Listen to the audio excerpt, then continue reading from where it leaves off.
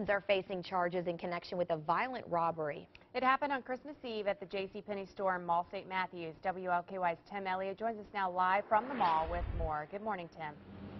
And good morning to you, Karen and Jennifer. Police say the two teens stole hundreds of dollars worth of merchandise from the JCPenney department store here behind me at Mall St. Matthews. And when someone confronted them about what they were doing, they absolutely had no intention of going to jail. Let's take a look at their mugshots. These were posted overnight.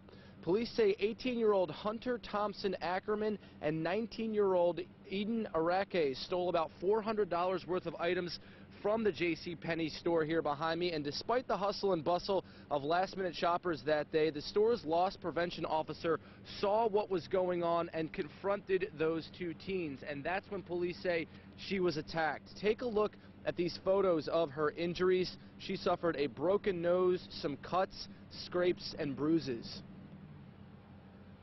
Shoved the loss prevention officer's face into a concrete wall and then knocked her to the ground and then began, hitting her about the head and the face.